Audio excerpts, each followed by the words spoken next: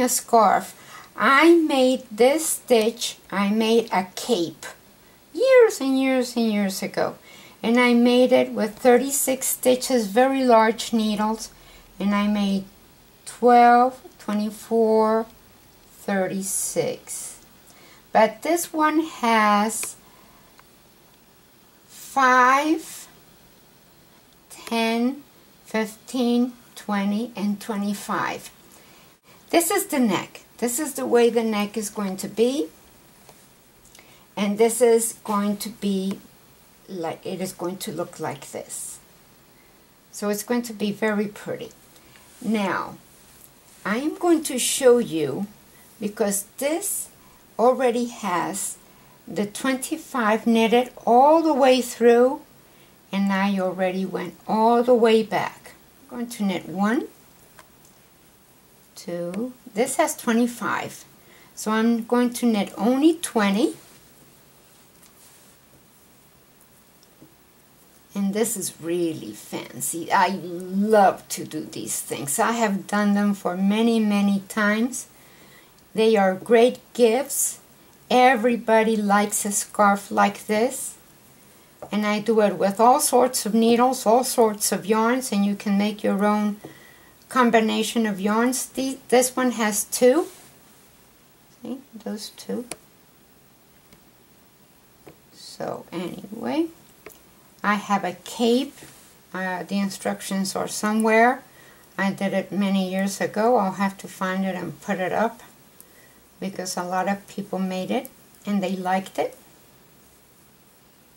So anyway, I need to make sure I have 5 left. 1, 2, 3, 4, 5. Okay, so I had 25, and now I leave these without knitting. I turn my needles, and in order not to leave a hole, because usually the instructions they give you for these scarves, there's a hole there and it doesn't look nice at all. So this is a trick, and this is very important. You pass this stitch this way and hug your yarn to the back and pass this stitch back.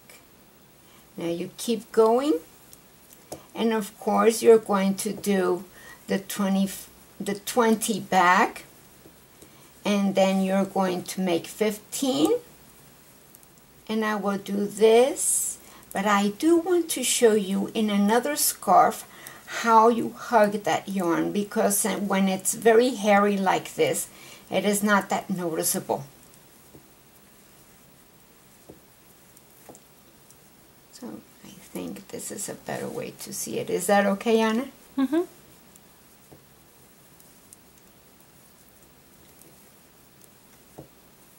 So you can make as many stitches as you want, as long as you can.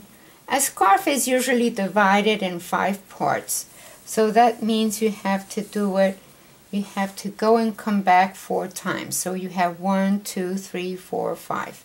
So now I'm going to make 15 only. 1, 2, 3, 4, 5, 6, 7, 8, 9, 10, 11, 12, 13, 14, 15. So the last time we stopped at the 20 and we came back. Now we stop at 15. We have 10 left. So we turn our work. Our yarn is in this side because you were knitting this way. So you take the stitch from your right hand side needle, your right needle, you pass it through, put your yarn to the back, pass that stitch back to your right hand, and keep knitting. So I'm going to make this series, and then I'm going to pick up the other one so that you can see clearly how I come back, because it's when it's not a hairy yarn, it's much easier to see. So now I have the 15, and the next time I am going to make 10.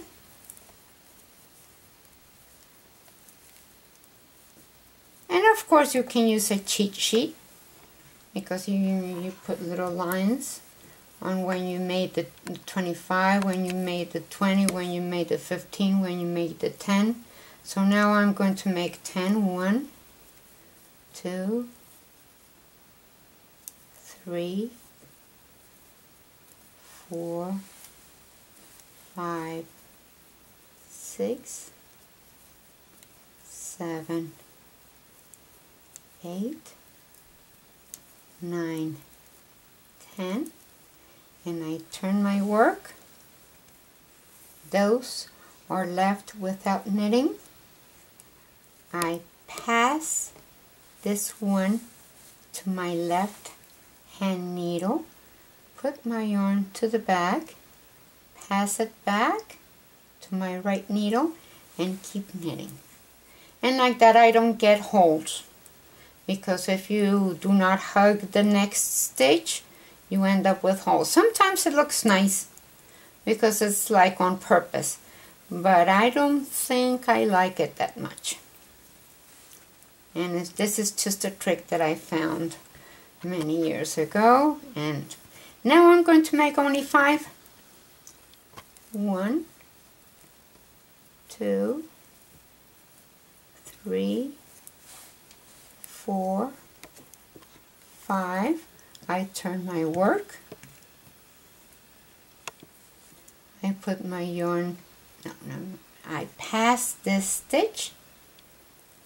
I put my yarn to the back, pass it back, and I keep knitting my 5 back. So this is what's happening.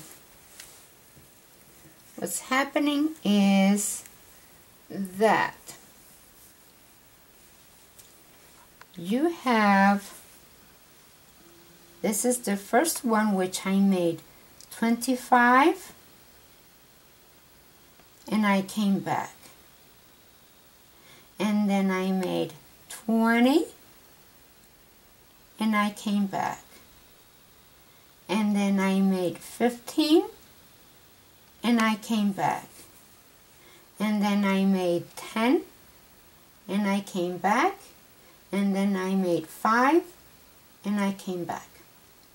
So that's why you get to have a round thing like this, which is going to be the flary part, and this is going to be the neck part.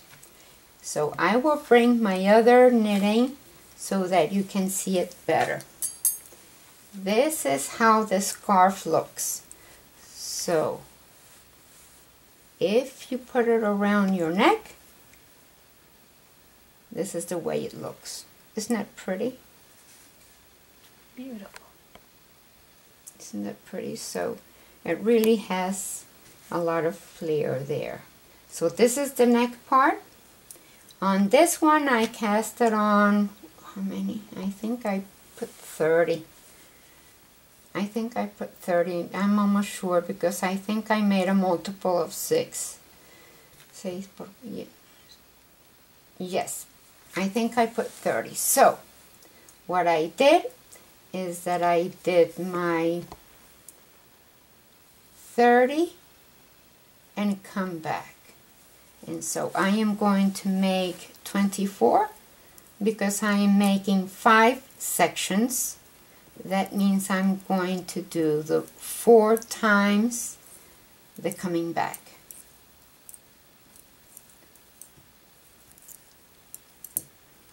So it is much easier to see in a yarn like this, because when you have hairy yarn like the other one, it is difficult to see what's going on.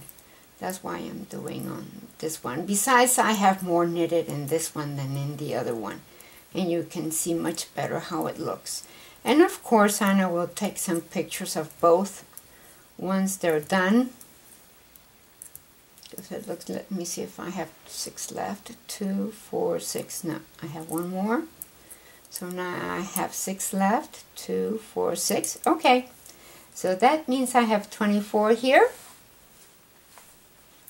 And I turn my work. My yarn is in the front. You pick up your yarn. The stitch on your right hand needle, only the first one, and as it shows, you pass it to your left needle. Your yarn is going to go to the back. This stitch comes back to your front, to the right needle, and now you keep knitting back. And like that, you don't get holes. So I'm doing the same thing I did on the other one, but this is a multiple of 30. I mean a multiple of 6, which makes 30. So what I'm doing here is that I'm making 30 and coming back. 24 and coming back. 16 and coming back. 12 and coming back, and 6 and coming back. And this is how it looks, and there's no holes. So you see how pretty that looks. And that's the trick about it. So let's do it once more, because we need to make sure that this is understood. So I'm coming back because I already made 24.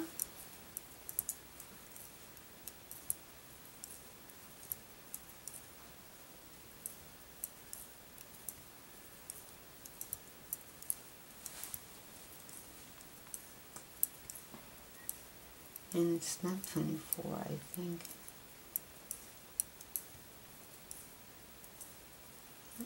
It is 24, so now it's 18, because I already did the 30 and I came back. I did the 24 and I came back. Now I make 18. So 1, 2, 3, 4, 5, 6, 7, 8,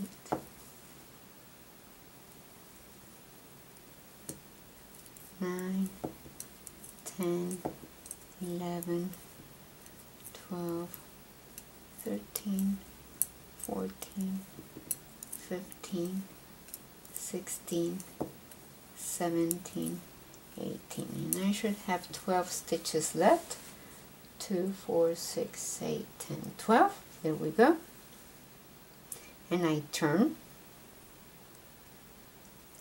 and I do the same thing. That's my yarn in the front. I pass one stitch from my right hand to the left needle. My yarn goes and hugs that stitch and takes it to the back. I bring that stitch back to my right hand needle, and now you see it's hugging it, and now I go back.